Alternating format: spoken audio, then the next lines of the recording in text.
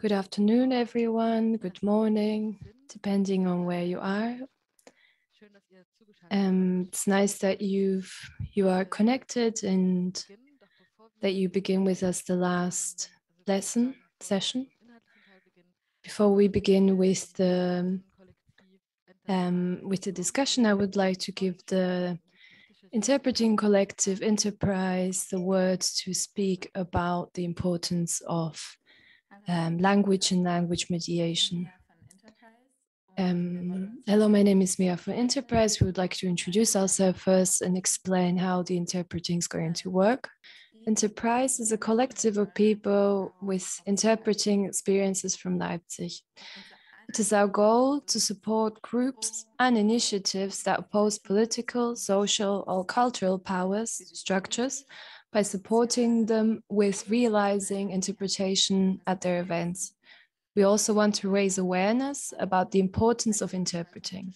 Language is not only a tool for communication, but inherently political. It creates reality, it reflects and reproduces power structures, it creates or overcomes barriers depending on how we use it. Likewise, we want to give language mediation a face by being present as an initiative with its own political objective. Interpretations is not a service provided by machines. Tonight, several like-minded colleagues are supporting us. Major thanks to all of you. To everyone contributing tonight, please speak slowly and clearly. You are being interpreted. Please do so especially when reading anything pre-scripted out loud. This especially applies to reading questions from the chat.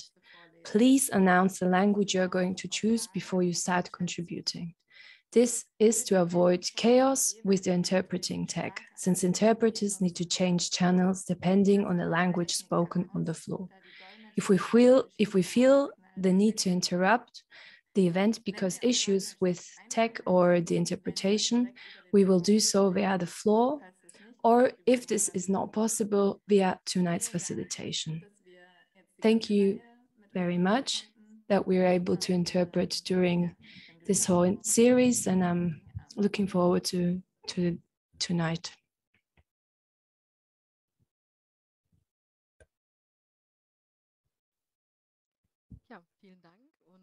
Thank you very much, and good morning, good afternoon, and good evening, whatever time zone you're in.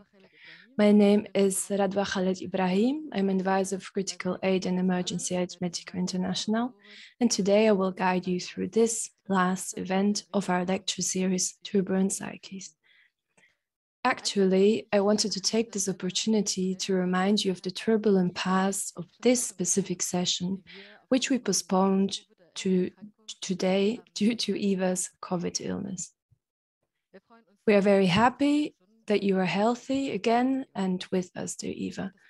And also that you, dear Nadia, and all of you are here today to talk together about longing for the revolution enabling life. But the real turbulences, if we can even call that, lie beyond the scope of this event. The war of aggression against Ukraine was changed the old order, as some of us today have never known any other, into a new order as yet unknown. Until a week ago, an open war aggression by one European country against another one seemed unimaginable. On a psychosocial level, rigidity was noticeable in the face of military deployment, fear at the prospect of an attack, panic at the unpredictability of the situation. Similarly, but differently, these effects of the outbreak of war were also experienced in the outbreak of the pandemic. But unlike the long-lasting effective rigidity and slowdown in the pandemic outbreak, hundreds of thousands of people are now rapidly organizing themselves to demonstrate for peace and for the establishment of escape routes and reception centers.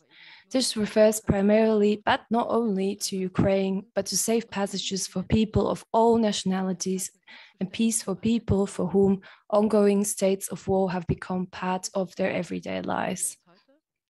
In the view of all of this, we do not want to miss the opportunity today, now more than ever, to talk with you, dear Nadia, Mahmood, and Eva von Redecker, about revolutions and hope, perhaps also about utopian ways of thinking.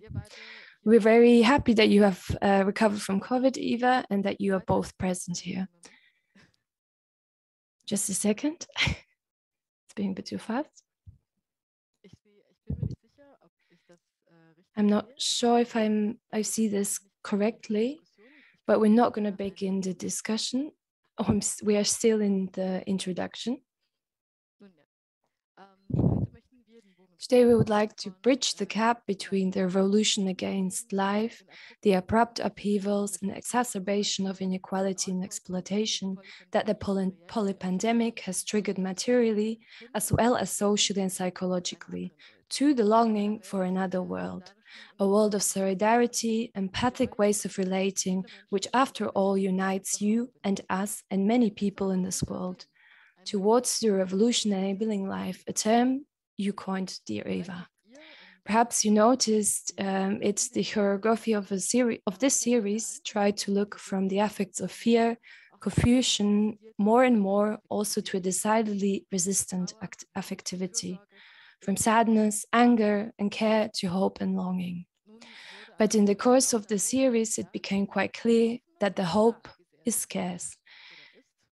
It is 12:05. The spread of coronavirus and the containment measures have massively exacerbated other crises and turned it into a polypandemic. The pandemic threat is complemented by an immeasurably great threat of climate change, massively driven by northern fossil capitalism, which will not only stop at European borders any more than the coronavirus did, and it is already causing massive damage in many places in the global south. Now there is a war in Europe. The world apocalypse is often mentioned. At this point of conflict, of the apocalyptic mood and the longing for an emancipatory other world, we would like to bring Rita Segato. Her thoughts accompany this lecture series even before it begins. And here too, she hits the nail on the head between what she calls apocalyptic capitalism and the struggle for hope. But we'll let her explain that for herself.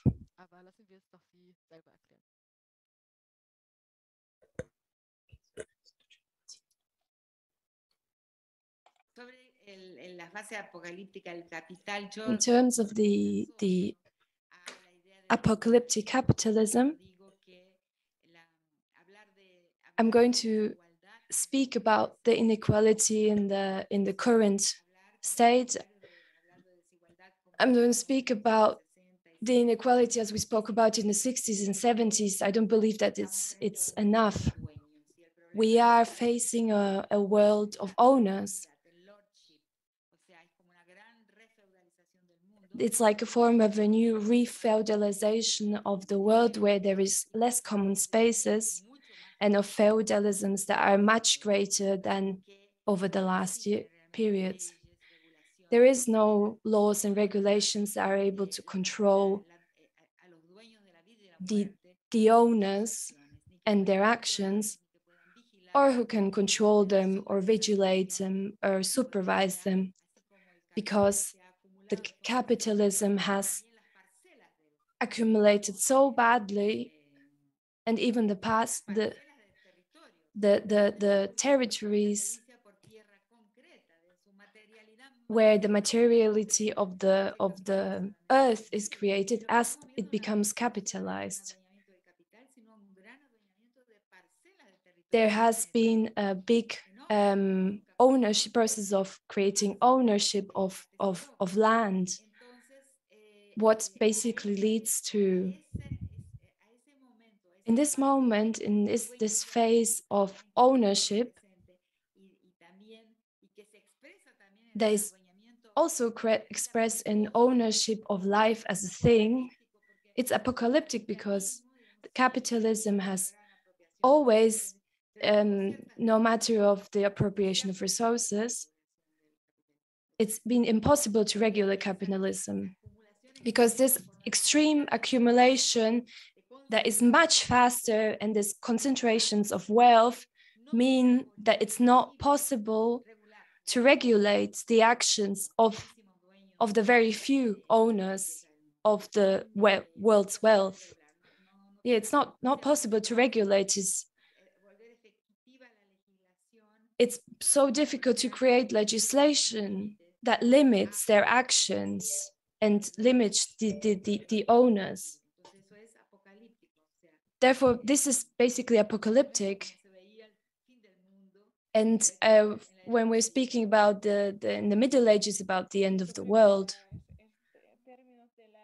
I believe that this term of the apocalypse also has a form of utopia. I mean, we have some hope. Therefore, always a transition towards the future.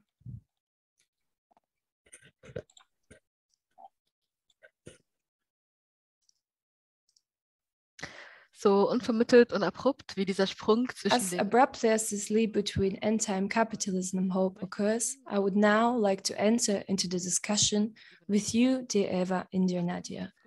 After Coquetzo Moeti already made it clear to us in his second session, there is no longer a pure online or offline. We would like now to open up this digital transnational space of joint and critical reflection with you, and once more, and for the very last time in this series. Nadia Mahmood is a feminist thinker and activist from Iraq. In the early 2000s, she founded the Middle East Center for Women's Studies in London. Returning to Iraq, she co-founded a Man-Woman Alliance, which in 2019 became an important space for feminist debate and contestation, as well as an offering and continuing to offer services for women's safety. In 2019, Nadia was also part of the Iraqi Revolution and also was its co-creator. Thank you for being with us, Nadia. Eva von Redecker is a philosopher, author, freelance publicist from Germany. Or better, as she directly describes it, a critical theorist and feminist philosopher who writes about property, social change, and sometimes life and death. Her 2020 book, Revolution for Life, has been described as a possible new Bible of intellectual resistance to the imposition of actual existing capitalism. Thank you very much for joining us. In the preparation, we ask you a few questions. I'd like to begin with Eva's input. Eva, we ask you the questions. What is your understanding of revolution and what aspects of and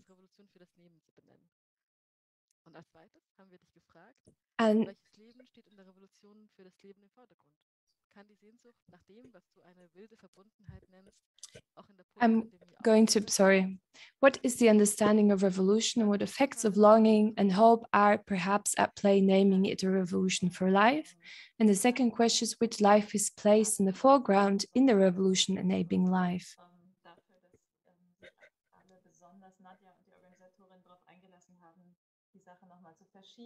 Thank you very much for organizing and for moving this.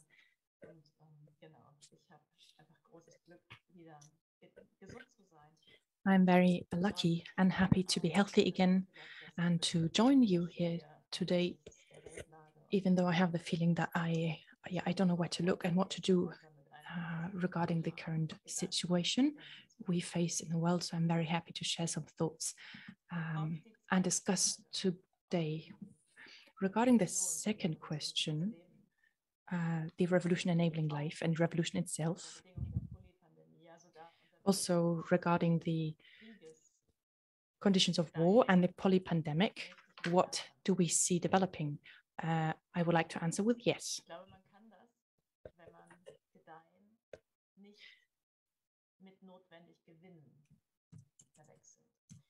I think this is possible if we do not confuse thriving with gaining. Also regarding the video of Rita, the thoughts or similar thoughts have accompanied me in the last couple of weeks. Even in moments when I thought, oh, where do we go from here? And I knew not where. The last phrases of the video you just played is we are here, and this is what gives us hope. By creating these in-between spaces, we can create a surplus, which can then lead us into a better future. And the idea, the way of thinking about revolution, which I'm interested in, especially, and which I have analyzed and looked at in the feminist movement, and I try to case this into or look at it from an analytical point of view, then this is a revolution which acts from these in-between spaces. And we can see a glimpse of what we wish for after the revolution, at least in shards of it, so we can see the front line of where we need to stand and struggle for those shards, those glimpses. At the same time, so from the in-between spaces, this is the form, the shape. But of course, we need to ask ourselves, what is the content of the revolution? What's it made up of? And one term which I think is emblematic of a utopian eco-revolution and change how this can look. I coined this in direct contrasting to what Rita calls the world of proprietors and what I call the world of property. It is to reappropriate the world. It is something that is quite close to what we wish for as socialists, reappropriating. And I would like to include this definition in my text. However, this is not enough.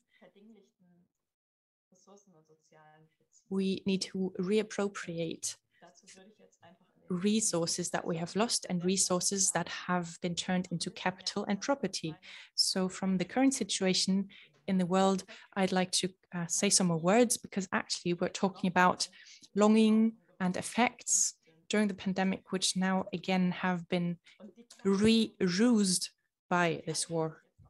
In the category, I mean, everything I am going to say right now looks at exhaustion. And I believe that exhaustion is the result of what Rita Segato calls world of proprietors.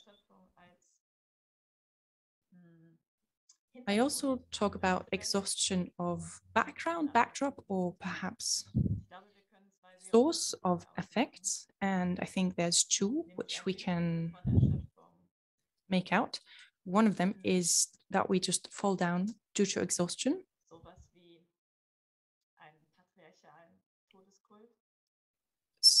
Such as in a patriarchal cult of death, being fixated on logics of the victims, or on the other hand,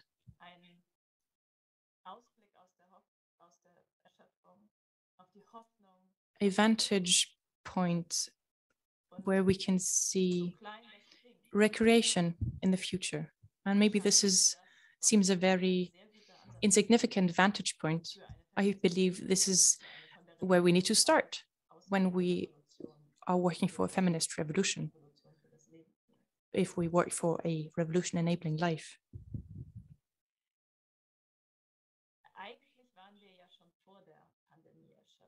Well, to be honest, we were exhausted before the pandemic started, at least here in Germany. Even if the health services, the health sector itself was working all right, still all of the staff was massively overwhelmed. Institutions are understaffed.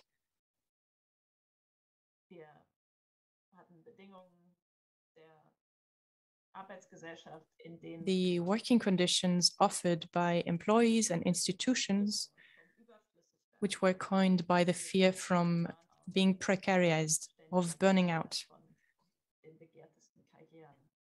And especially the most fervently followed paths of career are characterized by these.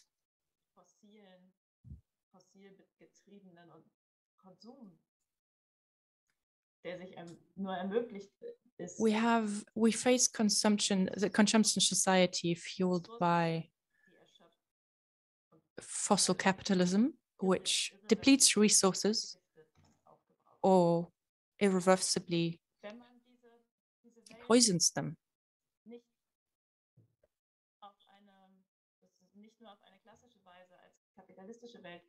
If we do not criticize the world in a classical way as exploitative,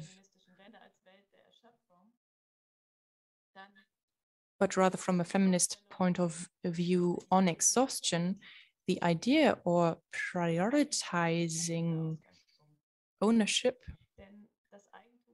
is a good place to start, because property in its modern shape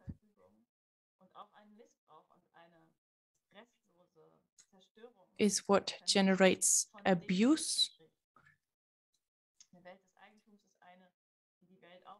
and destruction of things because of the way that we utilize them. Our world is segregated into subjects who can also be proprietors, who are currently overwhelmed by the idea of having to fully conquer and control others and things, who are massively privileged. And on the other hand, objects who can be appropriated or can be made available. This also includes human power, working hours, as well as human female coded capacity to reproduce and natural regeneration capacity. So all of these things are isolated, and then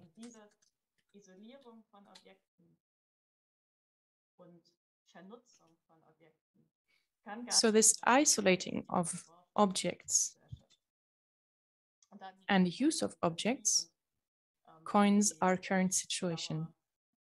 Of course, we are also faced with a pandemic at the moment, which we have tried to come up with strategies to curb it, to limit it. However, it has caused further exhaustion, and everyone is longing for regeneration. This would be the positive aspect of our current situation. Now we're looking at the hegemony of proprietors, also including nuclear weapons and tanks. And from a feminist viewpoint, the appropriation and patriarchal subordination are a very central aspect of our analysis of society.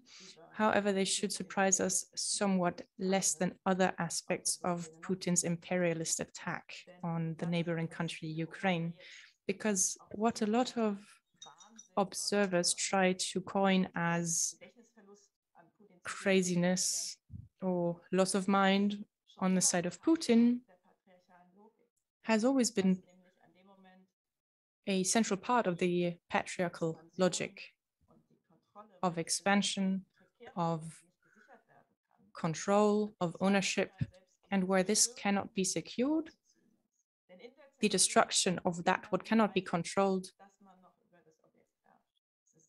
is to be preferable. And this is the extreme point of sovereignty, to prefer destruction where ownership and control is impossible. And this is what causes fear.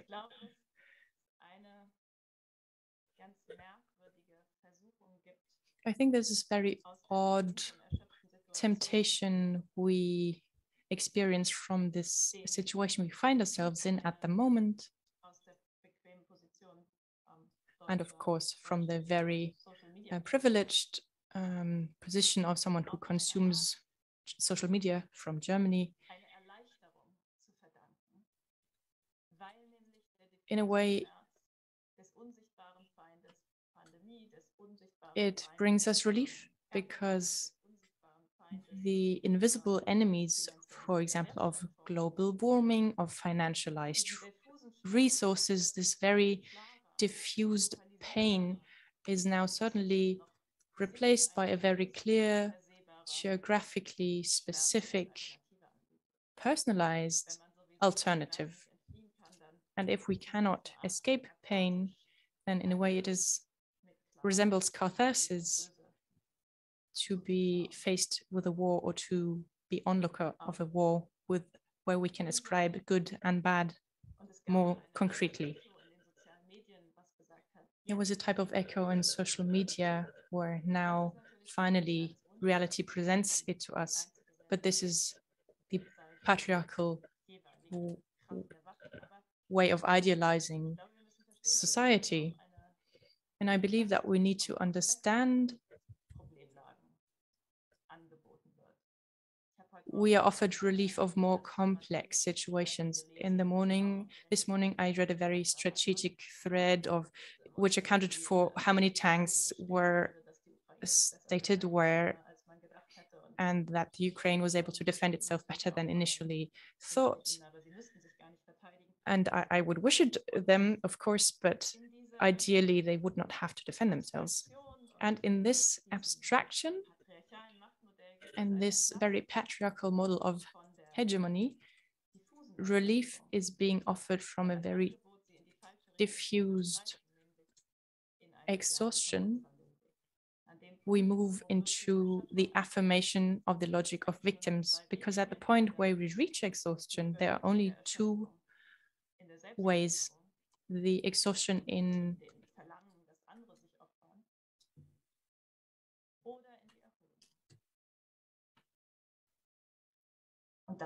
sacrificing yourself, or in looking for relief for yourself, for regenerating yourself, in saving lives, in protecting lives, in the prevention of war, in resisting.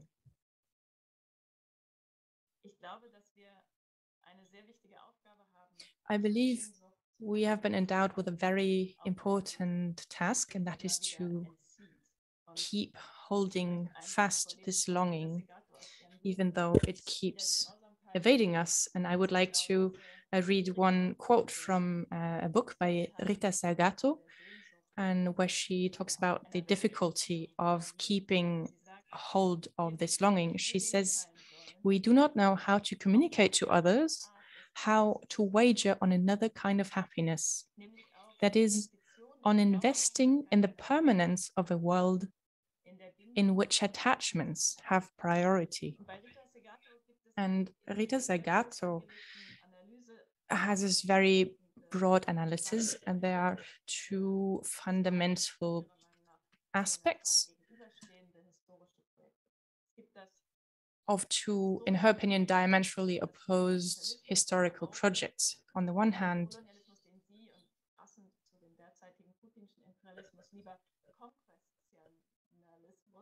something she calls conquestialism, and this is where we can place Putin, expansionist projects, where there is the colonial project, the project of things. And on the other hand, there's the relational project. She calls it the project of the pueblos, of relations. And this is very difficult to communicate to others, that we are honestly interested in keeping track of each other, in relating to each other permanently. However, to think this is not enough. We need to actively live this. So the project of being in touch with each other, relating to each other. If we listen to feminist authors, for example, Silvia Federici, who says the project of relating to each other is realized via reproductive work, of collectivizing labor that originates in the household. Or Rita Segato has this very strong focus on what she calls pueblos, where she's looking at indigenous pluralist commons and links who have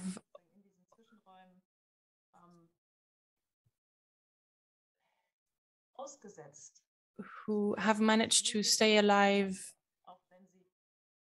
and in this sense transgress the colonial project because they have been able to survive in the in-between spaces. I personally also like to mention these in-between spaces, and of course it is easy to come up with objections to these ideas. You know, isn't this too easy? Does it actually have an effect? Etc., etc. However, we need to counter-argue these objections because they are part of the patriarchal project.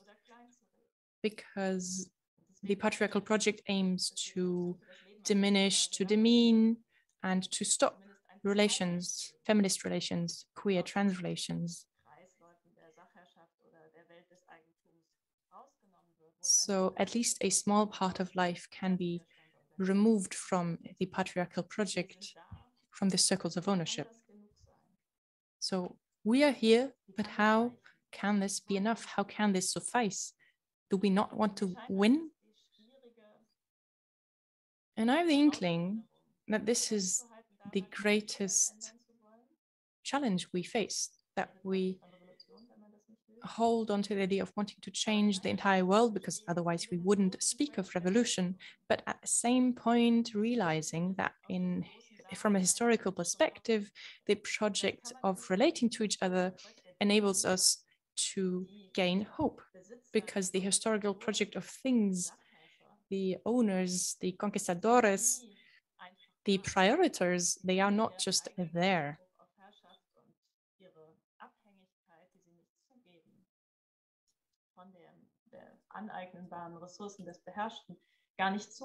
They cannot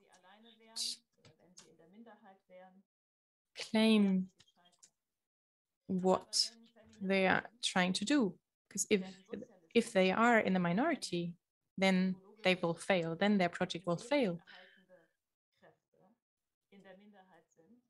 And when ecologically sustaining powers are in the minority, they are still able to take care of each other and to create relations that are based on solidarity. And this is a starting point. And a better vantage point regarding hope from this situation in the pandemic and war, with my very limited horizon, there is none. And so thank you very, very much for all of you, to all of you for being here tonight. Thank you a lot, Eva. Speaking of pain in exhaustion and pain, and speaking about relief and about the spaces in between revolution for life. Dear Nadia, we have sent you 2 questions regarding your project, especially the feminist school. You have created spaces in between, and equally there's the exploiting economical interests are trying to destroy this. I'm sure all these influences have had a lot of impact on Iraq.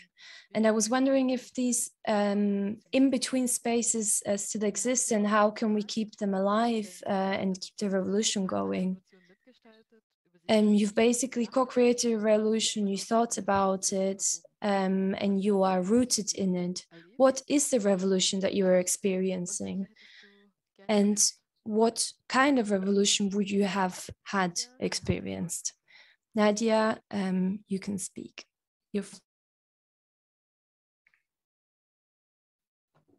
Yes. Good afternoon for everyone, and good morning for those who have morning now. I'm very pleased and honored to be invited to talk to all of you here and be part of these sessions. And I'm honored to be talking side to side with Eva and to be in the same room with her. Yes, about the revolution, we call it uprising, so uprising revolution, but we use uprising here.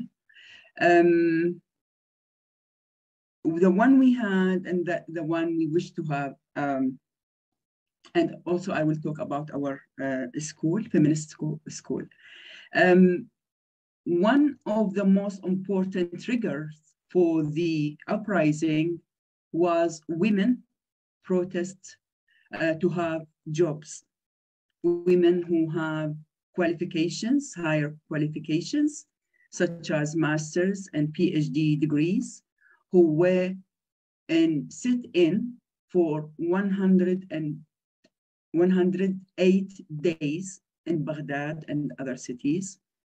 And on the day 108, the riot police opened water on them, and they fell on the floor. And the social media covered this, and people with their cameras and videos, they broadcasted this everywhere. And that was on 25th of September, 5 days before the uprising. And we believe that was one of the trigger for the uprising. And it was not only in Baghdad, it was in many cities in Iraq, in Basra and other cities. Women want jobs. Women in Iraq suffer from unemployment. The percentage of women unemployment in Iraq is only 12 to 13% only from the total number of women. And the rest are working like in the domestic work, which is not recognized, not valued. And so that when women participated hugely and in different ways in the uprising, the slides I sent to you show some clips of the ways women participated. It was unprecedented in Iraq, unseen before. Here, it shows women love to stay beautiful, even in the uprising. So women here, a girl, young girl, who puts makeup. And if we go one by one, just I make comments. Here, women faced by riot police. The one after that, the second slides, we could go like one after one. Attacked by police in Baghdad city and other cities. We have women who are being killed. One of our member, her name Sarah Talib, she was killed second day of the uprising with her husband. And women tried to protect the main squares occupied by protesters, male and females. If we can go. They participated in protecting the areas where the squares are, so the riot police do not come close to the squares. They participated in demonstrations, chanting. They treated the wounded people. We can go. They cook food. Here it's in the demonstrations. And here, usually, the female students in universities and in general, women or girls, young girls in particular, banned by their parents to join the uprising. So what the students do, they escape their universities and the schools, and they join the protests. So you see, for example, in Tahrir Square in Baghdad, from 9 a.m. till 1 p.m., the squares are full with women, with girls, young women. Then after 1 o'clock, they start to go back as if they were in their universities or in their schools. Some students in secondary schools, they have confrontation with the school management, because the managers of the school, they tried to prevent them from joining the protest.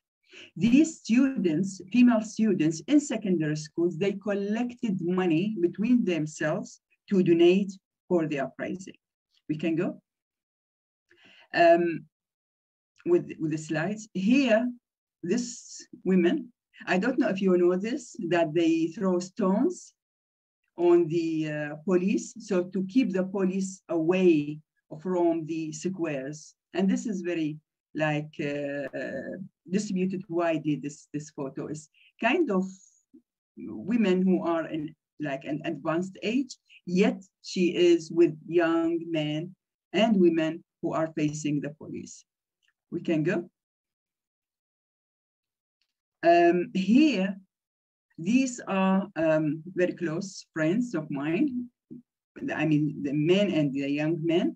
They participated in rebuilding the squares. So we have hospitals, kind of small hospitals. We have small theaters. We have, of course, many tents that hospitalized the wounded. Because people, when they face the riot police, they are attacked, get injured. So we have tents. So we built tents, radio station, hospitals. So they were like carrying stuff here to build things around the squares. This is Tahrir Square in Baghdad. We can go. Another slide. Yeah. Here we have, here I'm speaking here under Tahrir Square with other members. In this photo, in the photo here is Sarah Talib, our member who was killed with her husband and a small child. And the other picture of a young woman, her name Saba, was kidnapped. So we were asking for the release of Saba. So this is picket or gathering under the statue of Tahrir Square. So, I mean, different like kind of activities. Women have, if we can go, one more. Yeah, here because the police attacked with the gas tear, the protesters. So usually we take the girls and women there, and as well as men, they take Pepsi or some liquids to remove the impact of the. So this is a girl who was running to take these liquids to the wounded people. This is to show how women participated and they broke the taboos, about segregation between men and women, which is like very common in Iraq. Here, we get together and we work together. If we can go more. Yeah, here, students from medicine college, female farmers and male farmers, from pharmacy, they come together, nurses as well, they came together and they try to prepare things for the wounded people. If we can go more. Also, the graffiti work, many women participated in the graffiti work. So around the squares, you see all this graffiti work. It shows women and men participation, and the graffiti, it gives kind of messages, it gives kind of hope, and it was so motivating people. It's so beautiful, like they redecorate the whole area. They made it so beautiful, the squares. It became like a piece of art around the squares, the protest squares. If we go more.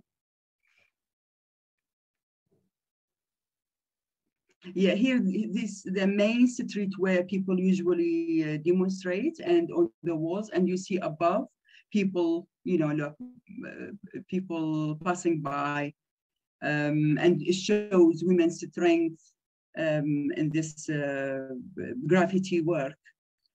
So this is, I mean, different types of activities women involved in to show their hope from participate to change the situation in Iraq. So they did many things that maybe they didn't even think about it. I mean, to get together, they work with people who they never met before, men and women. If we can go more.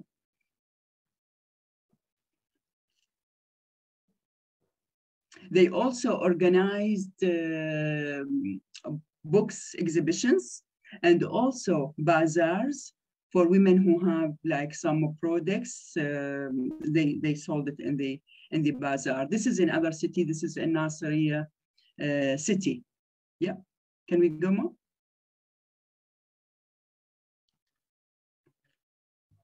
Here, because the protesters, female and male, they stay day and nights. So some women started to put washing machines, and they start to, you know, they wash their clothes because they don't leave the squares. Like they stayed for 2 months or 3 months in the same place.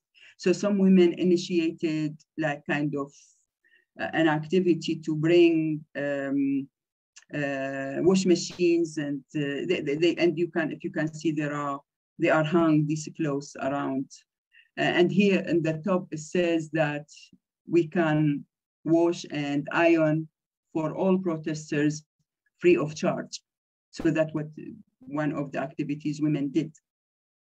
Yeah, can we go more? Here is baking bread. Women participate in making food. And other one, please. So to reach some conclusion from this different types of, here serving tea and coffee, they give people, and all of it, women participate, they donate money, they donate, you know, they do cooking or serving, like giving teas or coffees, and all of them are free of charge. So they just to keep the spirit of the protesters, male and female, always up. So that's what they do, what they did, I mean. Yeah, can we go? Here is Sarah with her husband. So this is, I mean, it became so, widely published, this photo about they were there. But the second day they were attacked and killed. More? Yeah, okay, thank you very much. So, I mean, women participated in so many different ways. This is just, you know, very, very little photos about what happened. You see families, women in their houses, they cook food and they take it to the squares, or sometimes they donate money, and sometimes they don't have money, but they have their like rings or necklace, so they donate gold just to keep the uprising going. They put their hope on the protest, that this protest will topple the government. So they went against the will of their universities or schools. Sometimes we have many women who face the religious men when they try to, you know, push them away. And what happened on, I think, 8th of February 2020, Muqtada Sadr said, women and men should not be mixed in the tents, in the squares. It's haram, you know, haram. It's not acceptable, and they should be separated. And he tweeted that on 8th of February. It became such a big joke, and women decided to organize 1 million women protests. So in all cities of Iraq, they said 1 million women will protest saying no for segregation. We are together in this protest, in this uprising. So on 14th of February, very white, it's not million, of course, but it's very white women protests. They came. Most of them, the whole event was organized by young feminists, and the men made like chain, protected the demonstration, which it like lasted maybe for 2 kilometers length, and they have their cars with drums, with loudspeakers, and it shows how women challenged Muqtada Sadr, and we know Muqtada Sadr, he has his own militia, and their thugs are there, yet the demonstration was so big. It was on 14th of February, which was against the Valentine's Day. So what Muqtada Sadr group did the day after, they organized their protest, bringing their women who follow them, women with this Islamic party, to like counter a protest against us. And again, on 8th of March 2020, again, it was big demonstration, despite the fact that the coronavirus started and people have to put masks and keep distance from each other yet. And there was a discussion whether or not we should stay home because of Corona, or we should go. And people keep saying, we are going to die either way. So we go. And then the demonstration was so big. So, I mean, women put their hope, and they were like really fighters, and they did things that maybe themselves, they wouldn't think they could do it before, but they did it. And I mean, the relation between men and women has changed so much. I mean, always they were speaking about sexual harassment, but there, like, we were working together, so they see like they are like comrades. So this comradeship feeling is I'm not saying there is absolutely none sexual harassment. I don't claim that, but I mean, this is spirit of, yes, we are working for one aim, to topple this system. And I think, of course, then Corona came and people have to leave. Gradually, the squares were left and the protesters moved their work, female and male, to the social media. But then when Corona started, the violence against women, it was unseen again before. Women killed, burned by their husbands. The rate of violence against women was very, very high. So we have we see a new young feminist movement started, which is really, it's a great event. I mean, for our alliance, Amman Women Alliance, when we started in 2020, we were in the Al-Tahrir anyway, and other cities. And then the year after, we were behind our screens because it was Corona 2021. And this is first year we started, to have connection with young feminists. And now we are starting to have, demonstration in Baghdad, in Basra, in Najaf, in Kirkuk, in 4 cities where we have active members.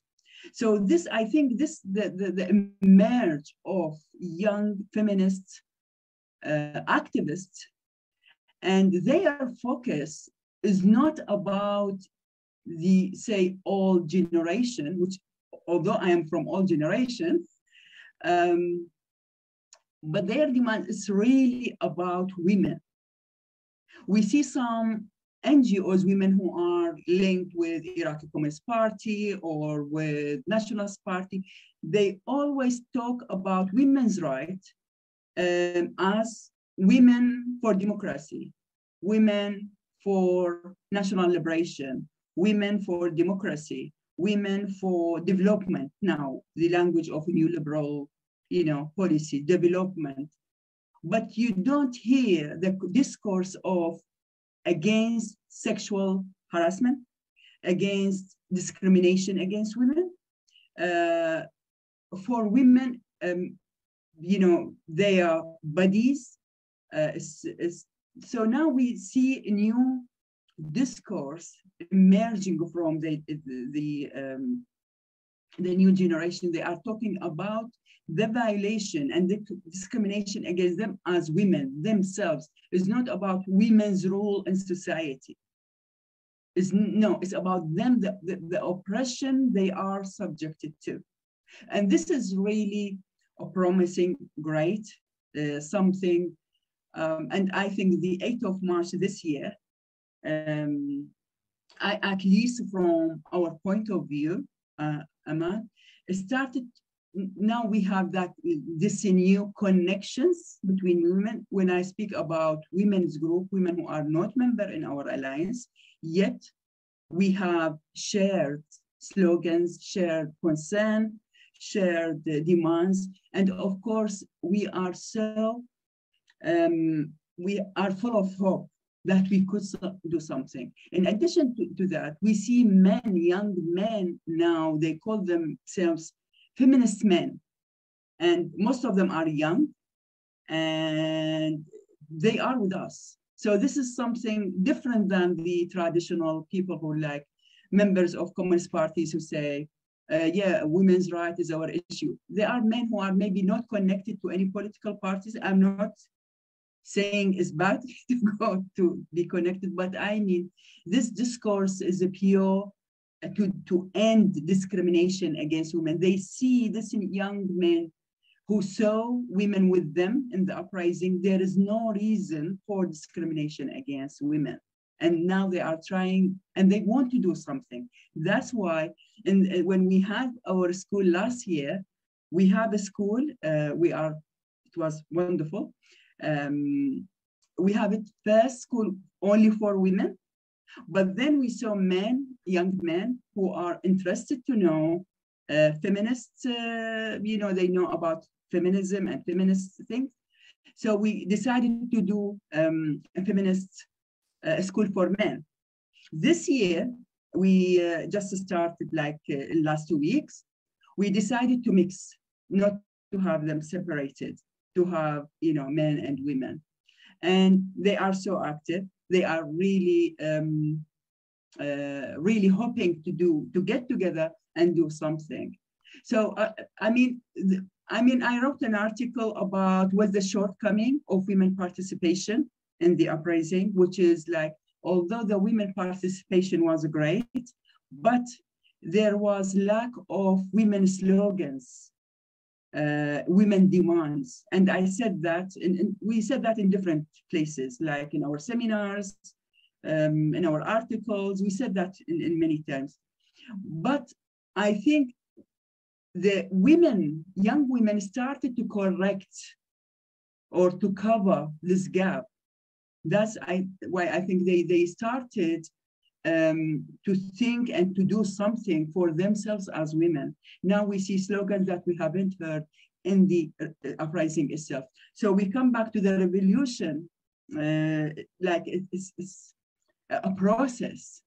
So, but the thing that lacked in the uprising, it comes after the uprising with the same content. It is revolution, uprising against all the reactionary patriarchal system, economic system, for equality, all these rights that women want. So what I mean, there are lack of maybe organization, lack of clear slogans.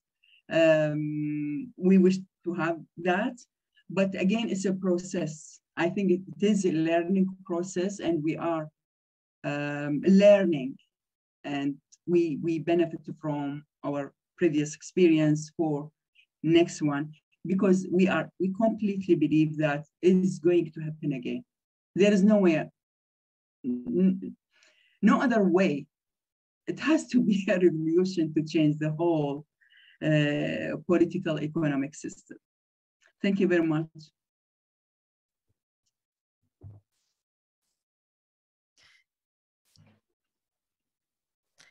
Thank you very much. Vielen lieben Dank, Nadia, shukran. Und ich würde tatsächlich jetzt sehr gerne in die gemeinsame And Diskussion. I would now like to start the discussion. Maybe if you can turn on your video. Yes, thanks very much. I believe that on the one hand, we were able to highlight the different effects and their dynamics and have gained some insights. On the other hand, we also talked about subjects, and I would like to delve deeper in the question of subjects, which Nadia, you opened in the most wonderful way possible. And I would like to ask you, due to the backdrop of the common situation, who would start the revolution together? So of course it's a polypandemic, so we cannot encounter each other physically very easily, but the in-between spaces and while getting together, how can we create these transnational encounters to then forge a common revolution? So of course the answer must be yes, right? Is transnational solidarity possible? I mean, I think at the moment we see some of it already. So where the feminist movement is strongest. So I have learned a lot from Latin America, and where also like the different repercussions between Argentina and Chile, and then also Black feminists in Brazil is very fruitful. And now, I mean, just hearing from Baghdad, and it is just completely amazing. So I want to just share that on transnational solidarity, I have a colleague in Belgrade, Serbia, Adriana Zaharijevic, so a feminist theorist who has also worked a lot on the question of war and ethnicized war there. And she was once asked on the Serbian television what it was like to be a feminist, because that was seen as a really freaky and crazy thing, and people wanted to then hear what she would say about this weird lifestyle.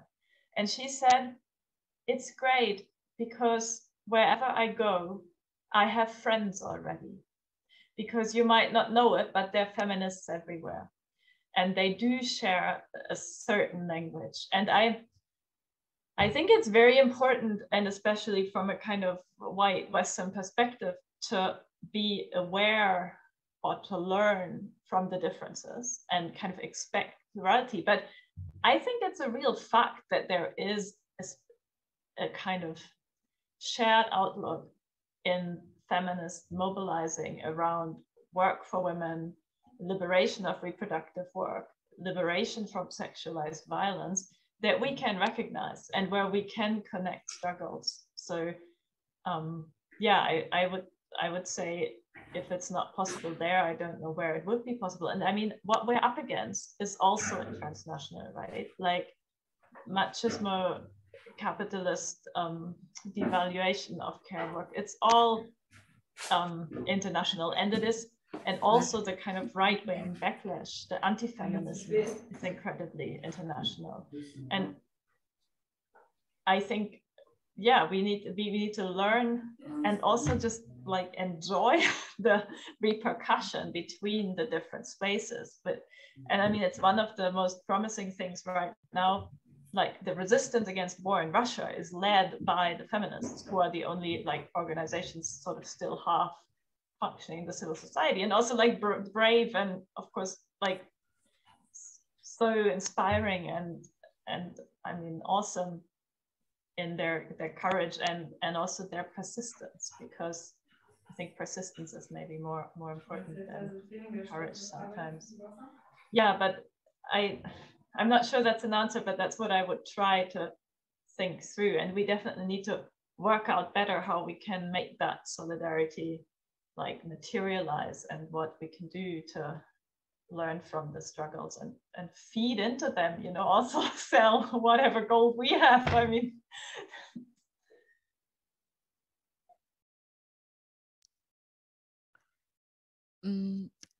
I would like just to say that someone is having their microphone on in the background, so maybe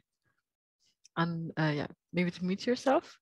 And yeah, Nadia, I would shortly, I think I will also change to English if that's possible. I think that's maybe easier for the flow of the evening. Dear interpreters, would this be okay?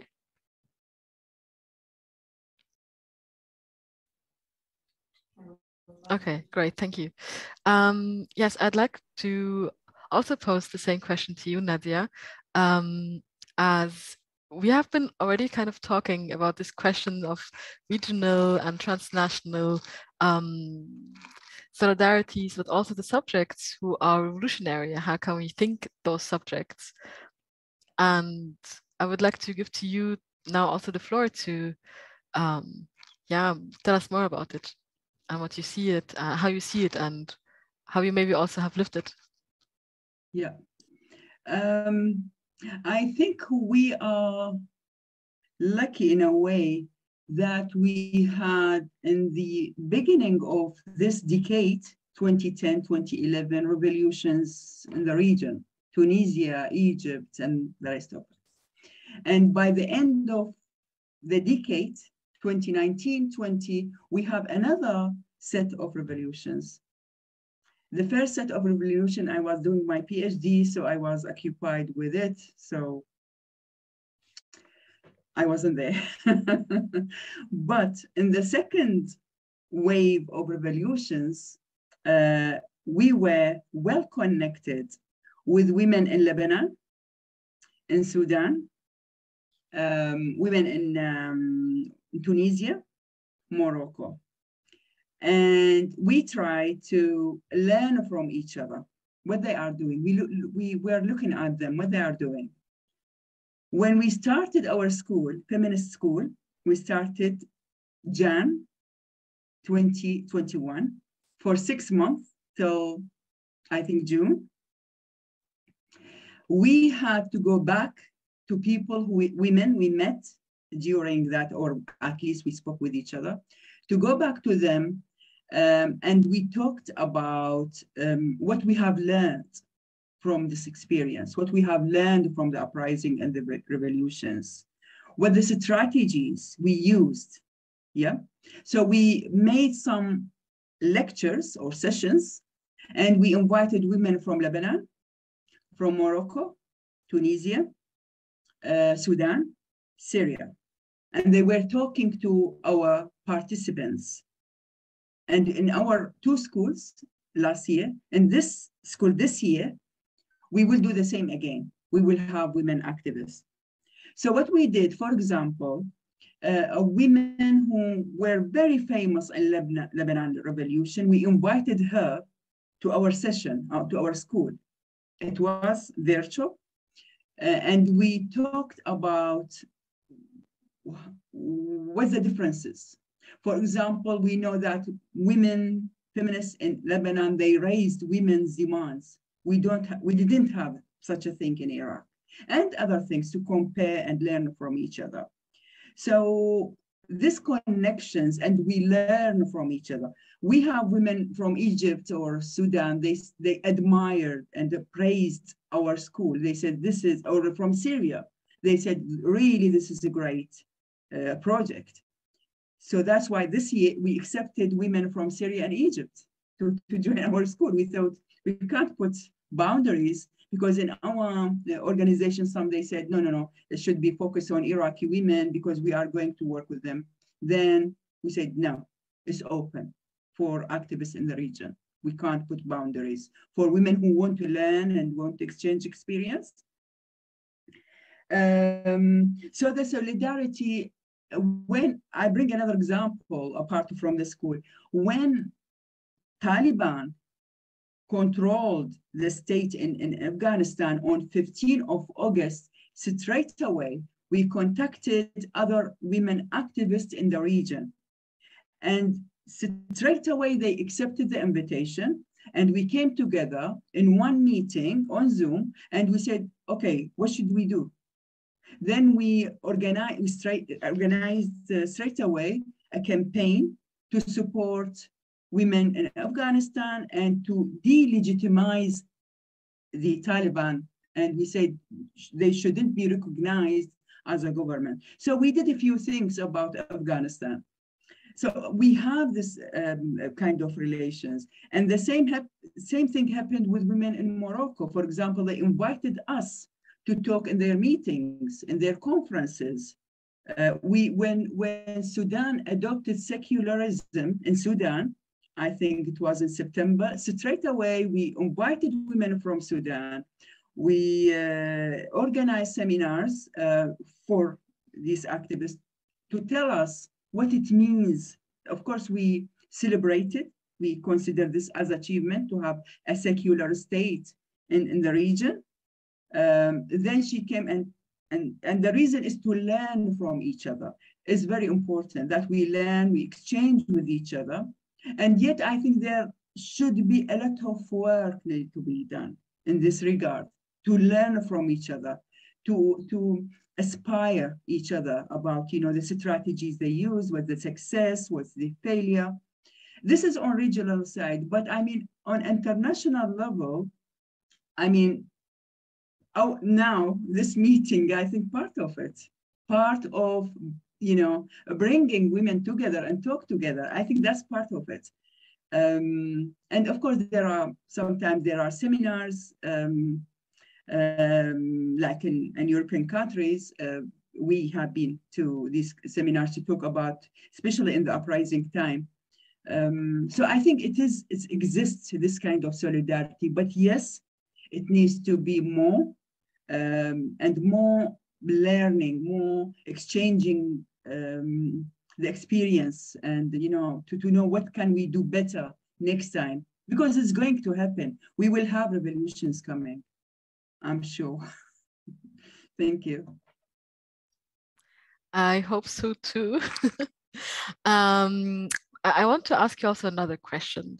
So the learning subject is someone who's quite, patient as well, right? But I think there's also another emotion, another affective or affect in that sense that quite central in the revolution. And I think it's the affect of anger, right? And I would like to ask you a question in that direction before opening the floor for the participants. I will also ask you a question about hope, but I'll make it the closing statement then, so you already know. So my question about anger is that, it's quite, as you write, Eva, in your book, and I hope the English translation that I made is right, like the turbulence when turbulence becomes palatable, still some entrenched behind airbags can keep the whiplash of the others at bay. In the session with Elsa Derlin and Veronica Gago, Jule, my colleague, connected the two central parts and theses of them, namely with the sentence, we want to turn anger into lust into revenge. That's what Derlin said.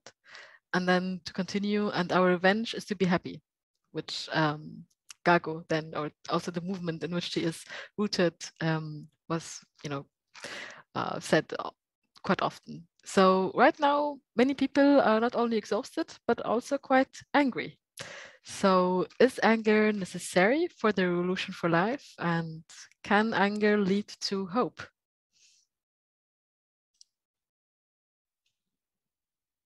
You choose who starts. I think that, okay, I don't know that, but I just want to listen the whole time. I think that, of course, anger is indispensable, because anger has this great, we all know that, right? When we're sad, it's a kind of, it connects us, but in a quiet way. And anger suddenly gives you this rush of some mobilizing, like some energy. There's energy in anger, and we need energy for revolution.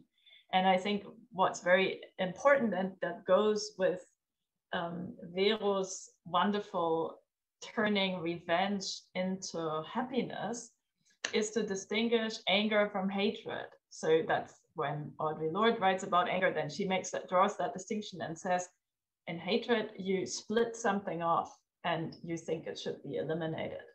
But in anger, you want to transform something and kind of also maybe transform yourself and move yourself. So, and especially women, I think women's movements are often told not to be angry because we're there to tend relations. And it's much more problematic if somebody says, oh, you hate men, then like, why should, like, the working class should hate the owner of the factories, right? Why shouldn't women in some ways also hate men? So I think we need to definitely reclaim anger in the way that it's Dorlin so beautifully describes. But I mean, I'm so angry at the moment. It's just not true. I mean, it's so funny because the worst thing about Germany, like I then didn't say in my talk, even though it's in the middle of the notes, that we had this big anti-war demonstration. But then what happened is that our bloody parliament and our even social democratic green government decided to double the defense budget, the military budget. We already have the 6th highest in the world. And so overnight, they just decided to put like 100, make it up to $100 billion, which is 100 times as much as we spent on the healthcare system in the whole pandemic, right? So suddenly there's this money, but it all goes into weapons. None of it goes into life building. And I think that it's like at moments like that, anger is like, you need anger to then also have to sustain like what it takes to not just get frozen or paralyzed. But I think we must be very careful in the anger not to flip into an identification with the aggressor, and not to think that whoever is able to exert most violence is the winner or the model, right? And so I think feminist anger, it needs to be a very creative kind of connected anger to be effective, and not to just descend to another version of warfare and competition in a way.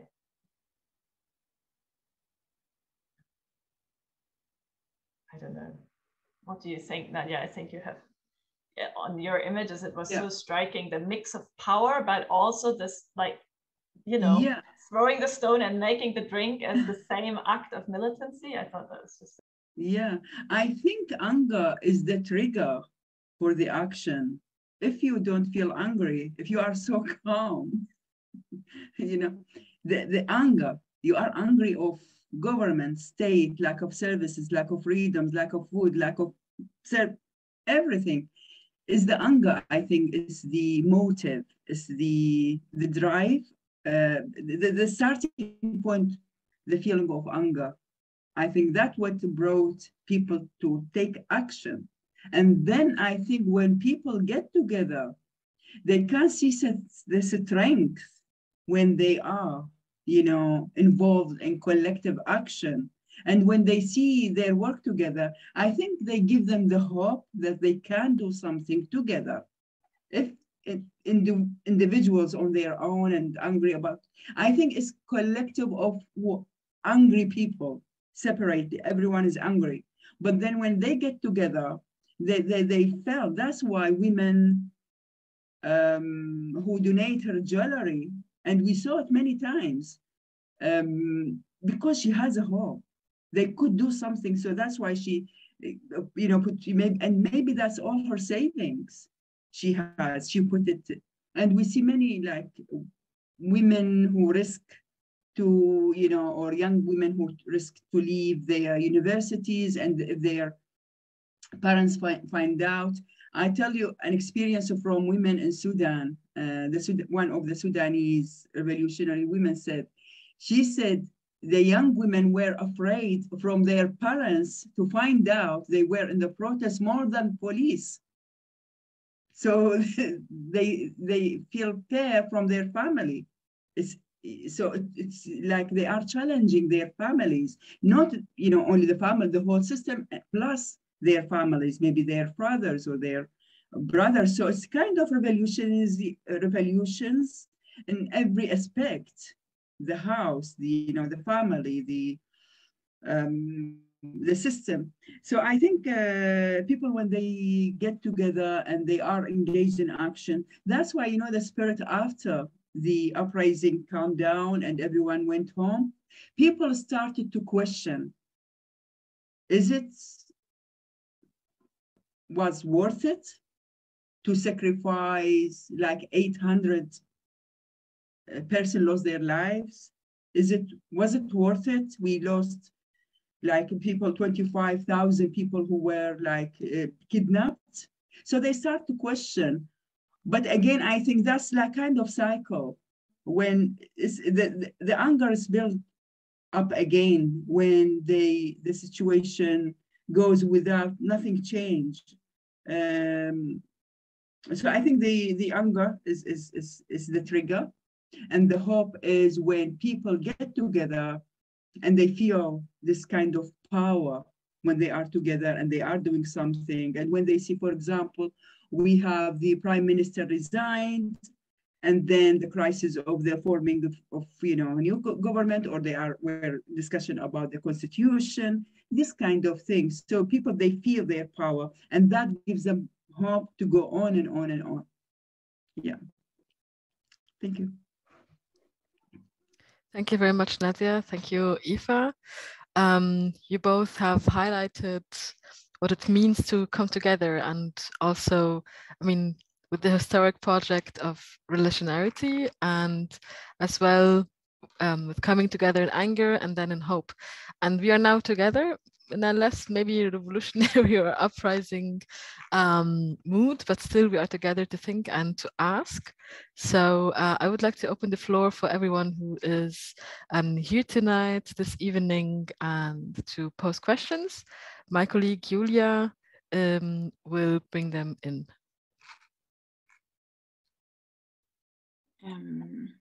Right. So, nein, ich bleibe bei Deutsch. Hallo. Ja, vielen Dank euch. I'm going to speak in German. Thank you very much for your contributions. There's quite a few questions that arose. There's one that I would like to ask you as the first question. How do you link a political subjects transnationally, and how can we link transnational feminist camps, and more closely, what kind of structures are there already and can be used productively? The second question is, how can we link the hope? How can we protect the hope and these connections?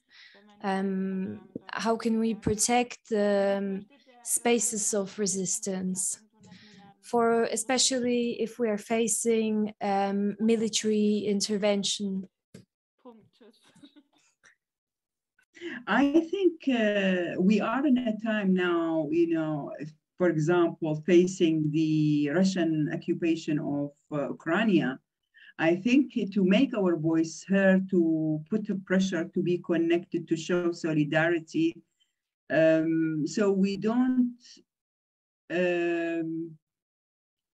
be indifferent about what's going on, and to have action and to act and do what we can on international level. I think to be sensitive towards what's going on and do something about it depends on what do something means. I mean, the example I brought about, for example, women in Afghanistan, we tried to do something. So I think connection is important. Having dialogue is important. It might be, I mean, I spoke about the learning many times. Solidarity, financial support, helping people. So it's different, really. It's, you know, to be sensitive and act, not to be, you know, passive about what's going on, and try to reach out for those who are in, and, you know, work with each other. I mean, the example of Medico with Aman, I think that's kind of action that we are, I mean, we are not big organization, we are small, we just started, but we have big projects. So, I mean, this kind of connection is very important, and it has a very far impact. Like really, it takes, I mean, it stays for very long, and the impact that with this kind of relationship, with this kind of alliance, the impact goes very, very far. So I think that's what we have done, and that's what we need to do.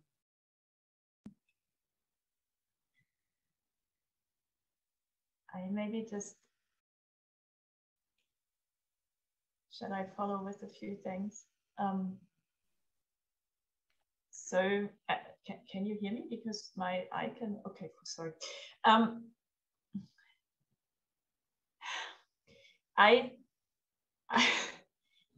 I want to say two things. So how can we protect those spaces of tenderness and of connection?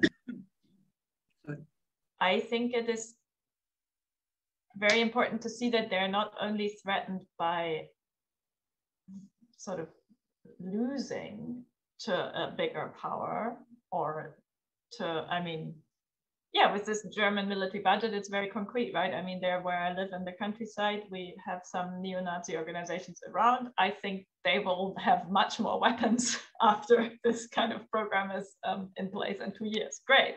So that's dangerous. And then you have some strategies of how you can half make yourself invisible and half strengthen your connections to other people who you trust. But and still, it's like 1 million times milder than people who face an actual occupation or war. But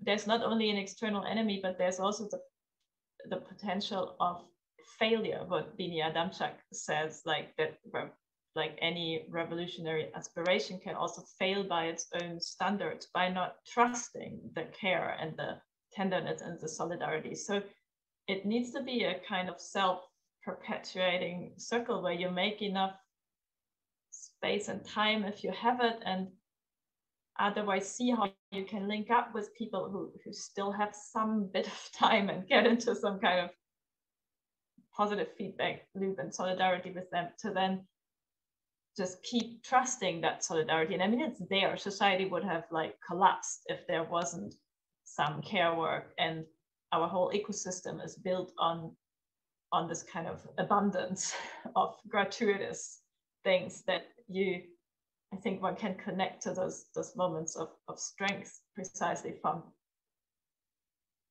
like not fearing weakness anymore. That's kind of the best that you can get to. But at the same time, I'm actually at a point at the moment where I think in the left in general, and also in the feminist movement, we need to think about real like infrastructures of mutual aid that are very concrete and material, and that like also because it's so clear that right now we have no way of winning against capitalism. I think we need to try to use some of the platforms that are already there, and be it just a bloody Telegram chat group, to also redistribute things amongst members of the movement. Also, I mean, the German climate movement, for instance, their numbers are declining, and so many people are so burned out. I think we need a way of funding and sustaining and backing up some people who are active. And I would actually want to ask back to Nadia, because you also have so much experience and background in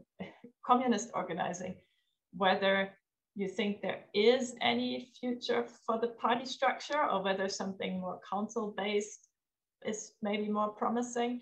And what, I mean, shouldn't we have some, like, I think we would need some feminist international where you would really, not just come together and discuss, but where somehow this channel of, okay, that movement there needs this now, and if we have it, we give it, where that can be organized very quickly. And I mean, I know of some movements doing such work. Medico, of course, is, one could just say that infrastructure is Medico, that's it. But I think all that, like, we have to think about actual material mutual aid to in this world.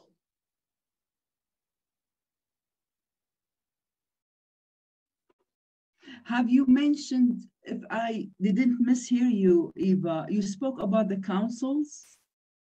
Yeah, you mentioned about, okay. Because in an interview, you also speak about the role of the councils. And then also I was wondering whether you think being organized would require a party structure, because you are also like active in that way, or what the right form is from your point of view.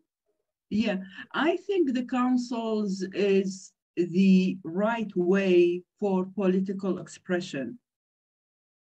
When we have, it's not democracy that we know, it's the councils. When it starts bottom up from the suburbs, place of work, universities.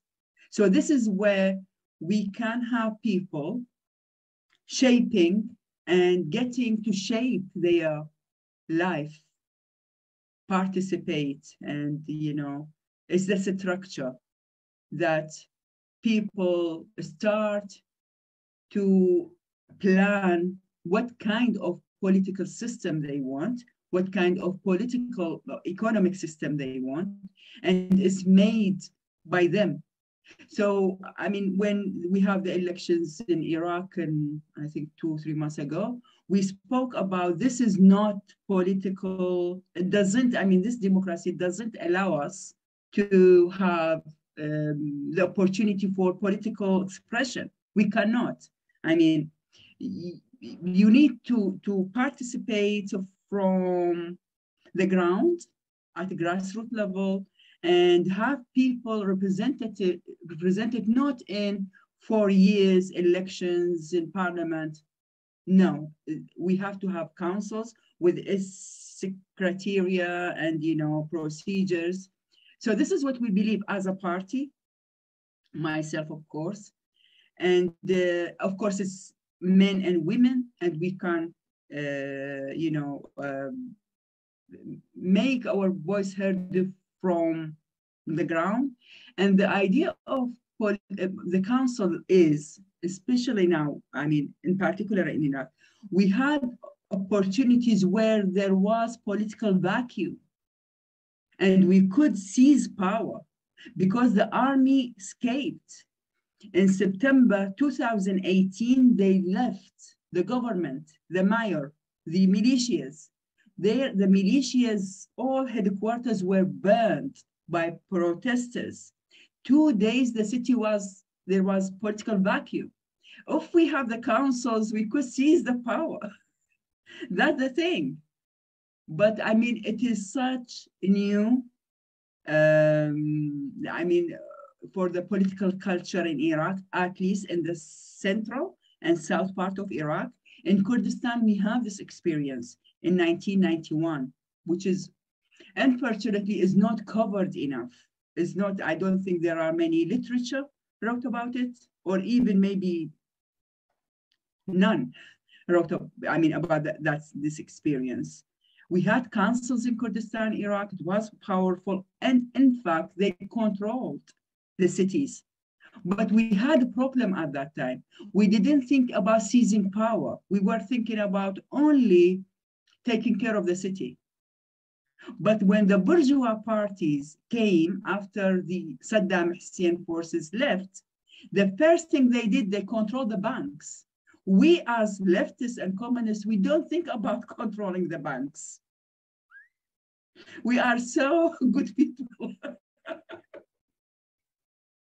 We don't think about money. Sorry. So yes, I think the council is the only way. And when the revolution happened, they should seize power whenever there is a vacuum. They should. And I mean, this is our party strategy. Yeah. I have to say, thank you, Nadia. I have to say that that's exactly also the experience we made in Egypt, right? I mean, we also said, if we had the councils, if we have learned from Sudan, just would have been different.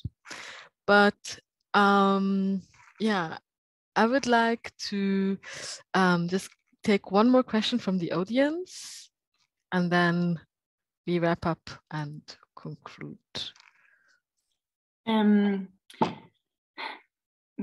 Okay, I do it in English. Okay, just one question to you, Nadia. Because right now you spoke about the councils as a kind of how to take decisions, how to rule, maybe as an institution. And then there is a question popping out about identity and or who is the subject of the struggle, I think, or I would name it as that. Someone asked whether the category women, because you spoke mainly about women, whether they're, yeah, maybe it's about queer feminism. So what's the position of queer feminism within the uprising or the revolution? And I took that question because in Germany, there has also been, like in the 8th March in Frankfurt, there has also been like huge debates on queer feminism, whether it's talking about women. So yeah, you know, like whether you consider these differences. You mean between women and queer women? Yeah, or queer people in general, yeah. Yeah, I mean, one of the nice things happened in the uprising, maybe the queer men and women, it's mainly here they talk about men. They don't pay enough attention to women, queer women. And there is a big issue around this. Maybe we don't have time to talk about it. So the good thing is that they made their voice heard, which is really, really great. And we have their, you know, rainbow in the Tahrir Square. Yes, they didn't show their faces because all of us, we were wearing masks, yeah? But I mean, they made their points. And we talked once, one of our comrades in a TV interview, he spoke about their rights and they should be like not respected, but I mean, they are like everyone. It's not why you are violating their rights. So, and this interview took a lot of debate and we have been criticized a lot. Like, this is not the time to speak about queer people. We have different issues, just leave it aside. And okay, myself, I wrote 2 articles about queer and, you know, yes, in the uprising. And I think people attitude changed towards queer people. Now they are, I mean, not everyone, but I mean, there are, say, the protesters or revolutionaries people, they started to accept the queer people and they don't discuss it. Thank you, Nadia. I think that answered the question perfectly. And I would like to give you back the floor for the last statement because we're already kind of touching the last minutes of that precious session. Thank you, Julia, for bringing in the questions. Actually, I have the feeling, if we're already talking about affects and feelings and emotions as well in the political context, that as we are coming now to the end of the session, it's getting more and more furious, and it's getting more and more full of power, actually. We began with the question of exhaustion. We began with the pain in exhaustion and the exhaustion of pain, and we came to hope and the longing for a different future in relations in the different Zwischenräume or in between spaces, if one can translate it like that. Eva, I hope it's right. And also the question of how to materialize it, and how to materialize also hope and change and revolution to a certain extent. And on that note, I think we have many more questions. So it's really great that we have a getting together afterwards or after the session. But before that, I would really like to thank a lot of people and say a few more words to conclude not only the session, but also this wonderful series of events. And now I would like to switch to German because I prepared it in German and I cannot do, I'm not as good in languages to do, interpret or